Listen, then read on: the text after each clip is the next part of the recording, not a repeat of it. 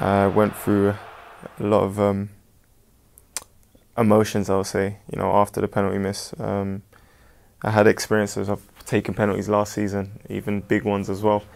And I think this one, you know, everyone misses penalties, but you know, to miss a penalty, I was obviously devastated. I had a lot of abuse and everything after. You know, Frank Lampard was always had these arms around my shoulder, lifted me up. You know, the boys as well, give credit to them. You know, it's like I never missed the way they supported me and lifted me up, and that's exactly what I needed. It's interesting because that abuse, where were you when you first heard about it? I was in the change room straight after the game. So you went onto your phone? I did. You know, I wasn't going to shy away from the situation. I knew the situation that happened. You know, although saying that, I did have some supportive messages, you know, lift your head up. How did it make you feel? And your family as well? I mean, did you tell your family? How, just sum that. I remember speaking to my mum. She was emotional, you know, she was in tears.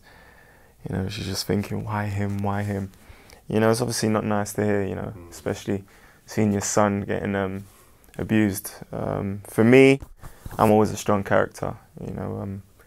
It doesn't affect me as much, but, you know, although saying that, it could affect people who don't have, like, obviously my personality. Did you ever think that racism would be an issue for your generation? You'll have known about it, obviously, from the past, but did you think that your generation would have to deal with it? No, I didn't think it would be an issue in our day and age.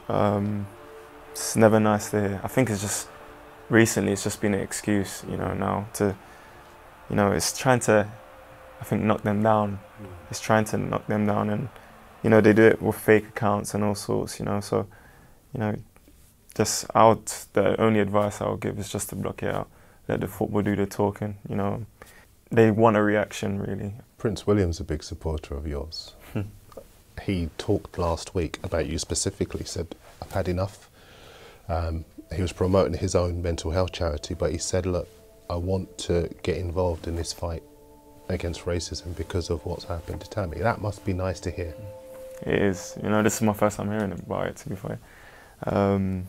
Quick message, I am alright. Yeah, no, but it's nice to have that support behind you. You know, someone as big as he is, you know, when he puts a word out there, a lot of people will listen, like we said about role models and people, the crowd behind you, you know, a lot of people will hear his voice. Rashford sent you a supportive message on social media. Did you see that? Where he said, and I'll read it to you, keep your head held high, Tammy. We've all had them saved. That's football. We should be celebrating young English talent, not this.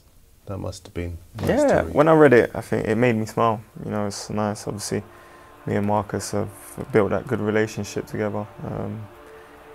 Yeah, so it's obviously nice to know that he's there supporting all the way across the world from me.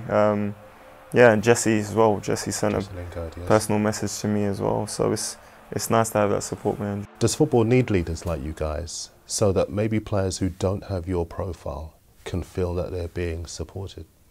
Yeah, it does. I think it does. You know, I've seen. Obviously, I think the first time I saw anyone speak out was probably Raheem Sterling. You know, because I follow him on Instagram, and I wasn't aware of the situation at the time.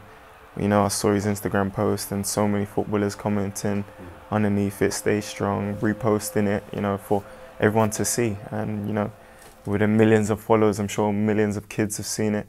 And, you know, it needs to be stopped, you know, because we can have kids growing up, you know, obviously involved in football, and we don't want to hear, we don't want to hear them things no more. You know, we just want to put a stop to it. Are you surprised Twitter, as a social media company, they've got a code of conduct, but they can still have words that will get onto their site that are not seen as offensive, the kind of thing that you had? If you're going to block some words, you might as well just block everything that's negative, really. You know, because it just gives everyone an excuse to go online behind their laptops, behind their phones, in their bed to say what they want. And, you know, some people might not think we see it, but we do see it. It does affect some people. So Twitter need to understand that, you know, that is bullying over social media. We are humans, we do see it, it does affect us.